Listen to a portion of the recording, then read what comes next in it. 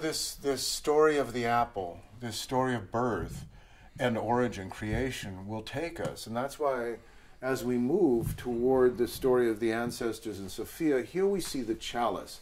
And this is what we had with the light above Eve. But here we see over the spines of the books of religion, we'll see how that on each spine is a unique beauty. And there is a unique story. And what's very important symbolically is that it's saying this is a library, so nothing's being lost.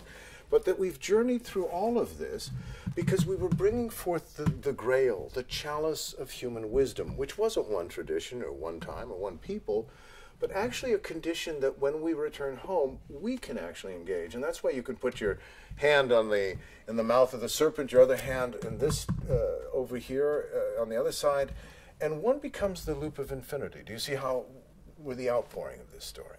And it says at the center of this story is this infant, this innocence of creation or consciousness. And when we look into its mind, we'll start to see how the story is this drop of the encyclopedia of religion, meaning that this drop of human curiosity wasn't something simple, but something so profound and remarkable that we needed all the spines, we needed all the time, and we journeyed through all of these ages, creating a form and a tradition that would finally let us say, now, this is family, and I'm the outpouring of all of this. And that's where we'll see the story of the blossom, the story of Sophia, the mother of generation, and she's going to show us this story. She says, in my belly you see the infant, the child, and I remind you that to be human is to be as a child. You don't remember who you are. And there's a reason for that, because in not remembering, you would take this water of infinite possibility, infinite generation, finally through beauty, connect to the seed in the heart to blossom. And that's why above her we see the blossom here in this painting.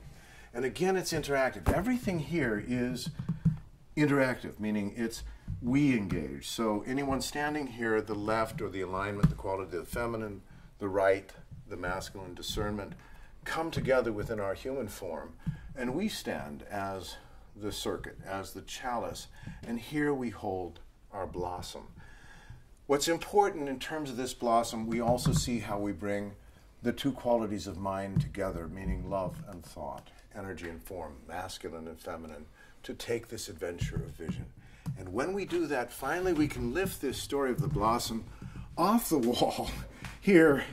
And if we think of the quantum perspective, or the electron as it spins, that if we know the location, we don't know the speed, and if we know the speed, we don't know the location. And this is a bit what happens here. To know our blossom, we do not see our energies. But here, when we turn away from the blossom and we turn inward, we see her and the story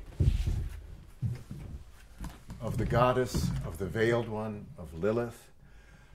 Lilith in this story is the one who sacrifices herself so that both Adam and Eve can be innocent of what they are and who they are, so that they come to this world to learn intimacy. And to be intimate, one has to forget.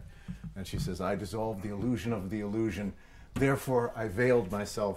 I turned myself inward until you could blossom and carry the truth that if you look at me one way, then look at me one way, another way, and realize I am one.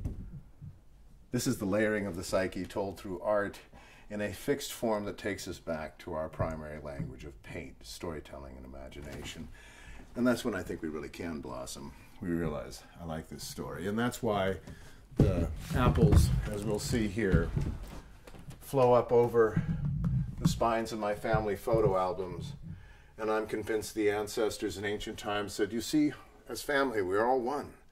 We know our connection. But we were so curious, we took one of this possibilities of unique creation, this sense of, well, who am I then in all of this?